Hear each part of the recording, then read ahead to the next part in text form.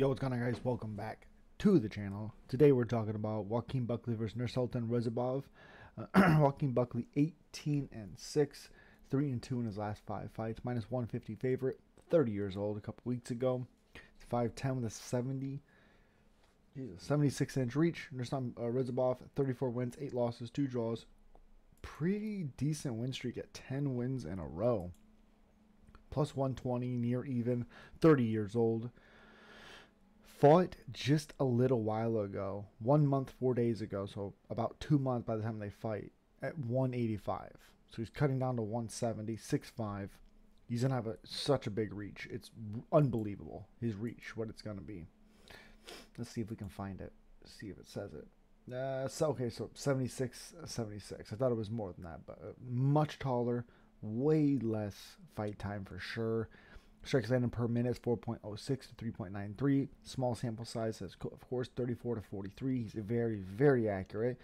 Absorbed is 3.26 to barely anything for Nursulton. Defense is 58 to 80% for Ruziboev. Takedowns 1.4 to 3.27. Accuracy is 36% to 100%. Takedown defense is 69 to 0 for Nursulton.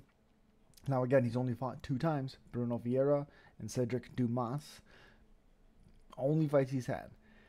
I don't know how Nursulton is going to make 170. Now, if this was 185, clear cut, Nursulton's winning this. Not even a fight. Because Buckley is so one-dimensional with his strikes. It's a very few straight punches. A lot of hooks.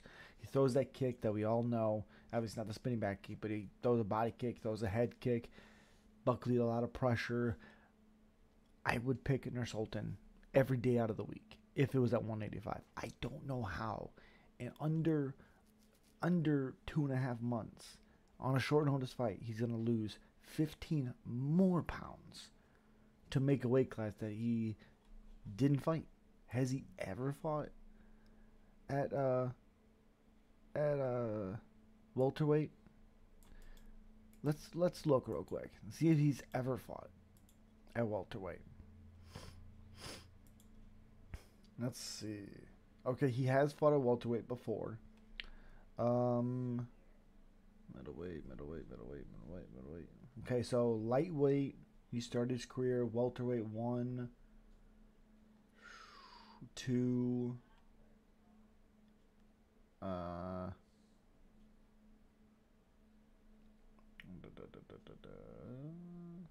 3, 4, 5 fights at welterweight, but he also had time to make it. Like, he fought in March. Oh, hold on. He fought, let's see. Okay, so middleweight, 2018, November 10th. He fought in middleweight, and then December 21st, so a month and 11 days later, he fought at welterweight. Did lose the decision, but, you know, still.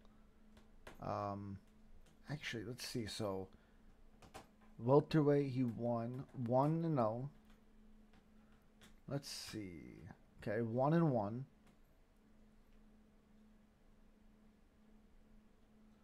1-2. 1-3. Won the welterweight title, so he's 2-3. That's a super welterweight. That's 175. So I guess that's 3-3. Okay. So he's 3-3. I guess he's 3-3 at shoot. It's frustrating because there's not a clear cut, but he's not as good in the lower weight class. That's what I'm getting. So I like Ruziboev. I think he could definitely win this matchup. I just don't know how he's going to do at 170. I don't know. He's fought a few times in his career. It's basically even, maybe 1 up, 1 down. Not good. Unfortunately, I think Buckley wins this somehow. Joaquin Buckley. Yuck. As always, subscribe, like, comment. Peace.